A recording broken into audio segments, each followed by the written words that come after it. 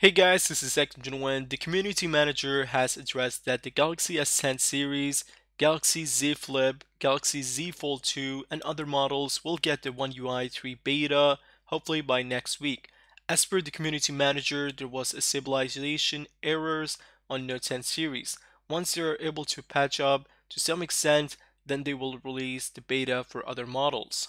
If you're wondering why such delay has occurred, it is due to too many complaints by beta testers about high battery consumption and overheating issue. I in fact had a great battery life on day 1 after installing One UI 3 beta, but gradually it was getting worse and I had to turn on power saving and add most of the apps and games to deep sleep to conserve the battery life.